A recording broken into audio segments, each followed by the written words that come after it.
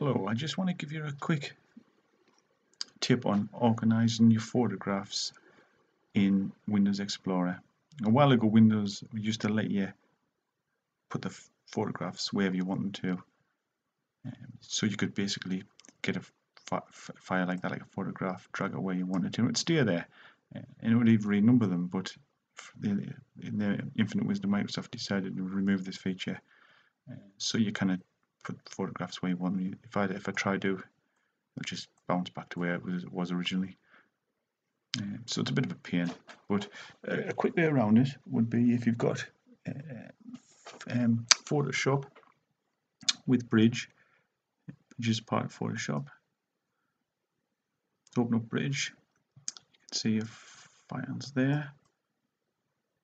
So what you do then is you get whichever picture you wanted. Say for example this one, drag it up to the beginning.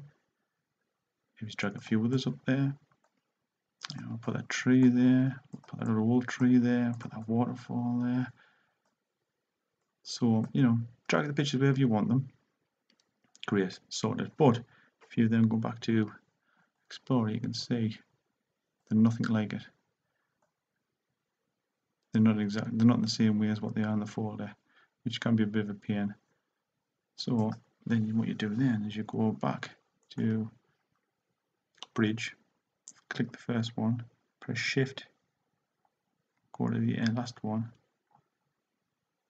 then go back to the first one again, right click it, click Batch Rename, and here you've got a couple of options.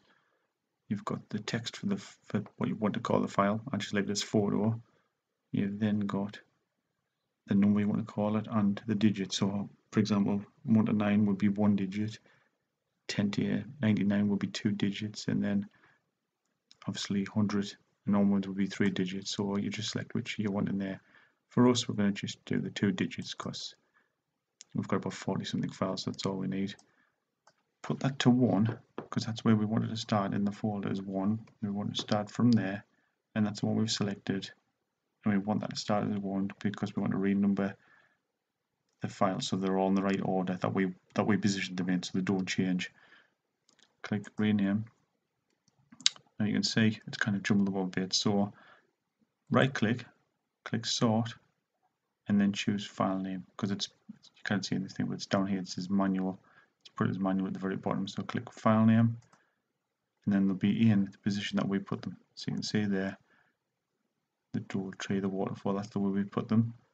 And then if we go back to Windows Explorer, you can see they're there as well. So the tree, the waterfall, you can see that matches up exactly the way we've got it. And that can be very handy when you want to upload files from a Windows folder that you've processed in Photoshop or Bridge, and you want them to look exactly the same.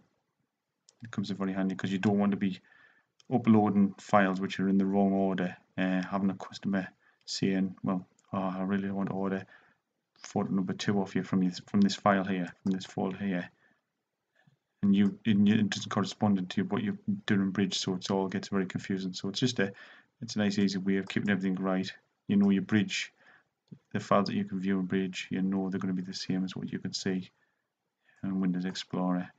It just makes life a lot easier for yourself, and you can organize photographs the way you want them and put things where you want them. And it's just a nice easy way of doing it. Okay, I hope that was helpful to you. Thank you for watching. Bye bye.